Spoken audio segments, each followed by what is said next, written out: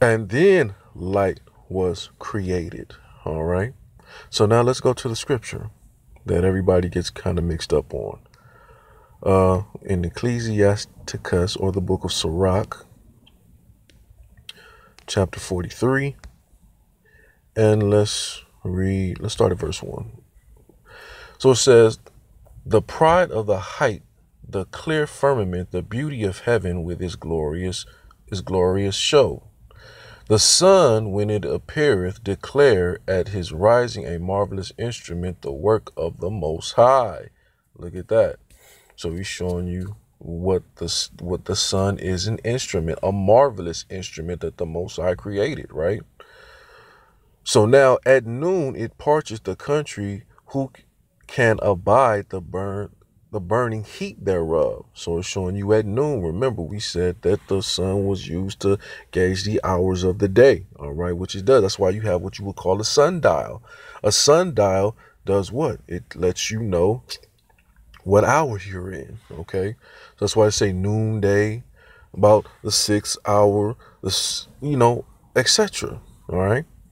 So now it says, let's drop down and hit verse 6. So now it says, he made the moon also to serve in her season for a declaration of time and a sign of the world, right? So all nations have this instrument called, have these two instruments, the sun and the moon. It was created for everybody, all right, to use as a gauge of time, etc. So now it says, he made the moon also to serve in her season for a declaration of times and a sign of the world. For the moon is the sign of feast. So the moon lets us know, it declares when our feasts start. Real quick, I want to hold this. Let me go to the book of Leviticus 23. We start at verse 1. And the Lord spake unto Moses, saying, speak unto the children of Israel, and say unto them concerning the feast of the Lord, which ye shall proclaim to be holy convocations, meaning holy assemblies. Even these are my feast. All right.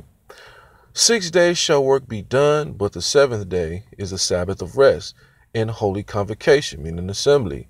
Ye shall do no work therein. It is a Sabbath of the Lord in all your dwellings, right? So the Lord shows you, it's showing you something about the Sabbath day. The Sabbath day operates completely different from the holy feast, which we're going to see something here. So it says, these are the feasts of the Lord, even holy convocations or assemblies, which ye shall proclaim in their seasons. So he says, he's showing you that the Sabbath day operates separately from the feasts that are being declared in their exact seasons. All right. So from Passover, which is kept in its proper season in the spring, Pentecost, which is kept in its proper season, the spring/summer. Then, you go into the autumn feast, which is Feast of Tabernacles, Day of Atonement, etc. All right. Then the winter feast, dedication, Purim, Nicanor, all of those feasts, right? They are declared in their seasons, right? And you calculate those feast days by the moon. All right. So I wanted just to bring that out. Okay. So in their seasons. All right. So now that's what the moon is for. Let's go back to Ecclesiasticus chapter 43. Let's pick it up at verse 7 now. So it says, for the moon is a sign of feast, a light that decreaseth in her perfection, right? So he says, so now this is where the confusion actually comes in for some, all right? Or I could say a lot of people that don't understand. So it says, for the moon is a sign of feast, a light that decreaseth in her perfection. So when it talks about a light that decreaseth in her perfection, right? So remember, we know that the moon, right, when it's full, that means it's completely illuminated. All right. So we know that that is what we call the 15th day. And I will show you this. All right. So now when it talks about it decreaseth, all right, in her perfection. So it's perfect when it's full, and then it begins to decrease, meaning you begin to see darkness. This, people, has nothing to do with the new moon. Understand this. This has nothing to do with the new moon. All right. Has nothing to do with it. Okay. It is showing you, you know what I'm saying, the process in which it goes from light to darkness. All right. That's all it's doing. Okay. The process of how the moon, when it is full and then it starts to decrease in the darkness begins to, you know, to overtake the light of the moon. You see that? That's all it's doing. That's all the scripture is basically showing you. So when you look at it in its most simplistic form, all right, it's not hard, it's not complicated to understand, but you have to understand, man, the Most High don't make these scriptures hard to understand at all. So it says, the month is called after her name, increasing wonderfully in her changing, being an instrument of the armies above, shining in the firmament of heaven. You see that? So it says, increasing wonderfully in her change, right? So it goes from light to darkness to light again. So you have the 15th day, which goes to the first day of the month, which is darkness, and then it goes back to the 15th day. All right, 15 days later, you get light, okay? And it's shown to us very simply in even tools, you know what I'm saying, that have been created. All right, so let's check this out. This is an example of what you would call, you know, of the moon. All right, so now this is the new moon. All right, due to regardless of popular belief or whatever the case may be, this is the new moon. All right, so now the new moon is dark. Okay, so now let's go back 15 days before it hits this phase. All right, bam. Let's see what the scripture talks about. Full moon, right? So this is full moon. I'm just using this as an example, right? Don't worry about the date. Okay, so this is a full moon. It says 100% here, 15 days. Okay, the 15th day of the month. All right, everybody knows this. Why doesn't IUIC know? Why doesn't those who basically profess that doctrine know or understand this? So now it says, so now it's showing you 15 days. All right, this is 100%. It is fully illuminated, a light that decreaseth in her perfection. Check this out. The light that decreaseth in her perfection goes all the way to what? The new moon. All right, the dark moon. Okay, and then it says increasing wonderfully in her changing, right? So bam, let's look at it again. Day 4, day 5, 50%, 59%, 67%, 84, 91, 96, 99.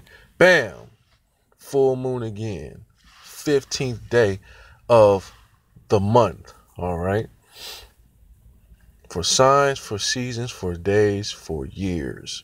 You see that? So now you mean to tell me when the children of Israel left the land of Egypt, right? Or before they left the land of Egypt, when the Lord told Moses, right? He said, this month shall be the beginning of months unto you, right? So you mean that the Lord God was showing them this being the moon, this being the first day of the month for the children of Israel? Absolutely not. All right. Regardless, you can look up all the information that you need to look upon. You can look into the Farmer's Almanac. Remember, Benjamin Banneker created one. This was a Negro man. All right. An Israelite man that created the Farmer's Almanac. He'll show you the exact same information in here that the so-called white man had took from us. All right. So now, so it says here, full moon, bam. All right. So did the children of Israel, did the Lord show Moses that the full moon was the first day of the month? Absolutely not. That means if you want to calculate Passover, okay, according to IUIC, bam. All right, so now this is the so-called full moon, and then 14 days later, right?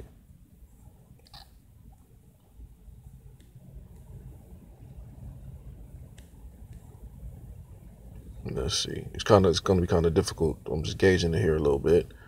14 days later. All right, let's look at the 25th. So this is what your Passover basically looked like. When it says the scriptures show us that the moon is a sign of feast, right? So now when you look up those festival days, many of the feasts that we have, they occur on the 15th day of the month. All right. So that means Feast of Tabernacles will basically be on a full moon, Passover on a full moon. You see that? So that means, when we kept Passover this year in 2018, our lovely brothers and sisters in IUIC, this was the first of the year for them. And then they kept Passover somewhere in April. All right. Don't remember the exact date, but of course, it is what it is. All right. So, of course, just to briefly explain it, you know what I mean? The scriptures in Sirach 43 and verses 7 and 8, it's not speaking about no new moon. You know what I'm saying? Being a full moon whatsoever. It's just showing you how the moon goes through its phases from light to darkness. You know what I'm saying? From darkness to light. That's it. All right. You can hate it, love it. You know what I mean? Think nothing of it. If your spirit is telling you one thing and, you want to follow another, then, please, by all means, do what you do. All right. But those of us that understand what the word of the Lord says, we're going to stick to what the word of the Lord says, right? And properly research fact. Okay. So with that, I say shalom to the 12 tribes of the nation of Israel. Peace.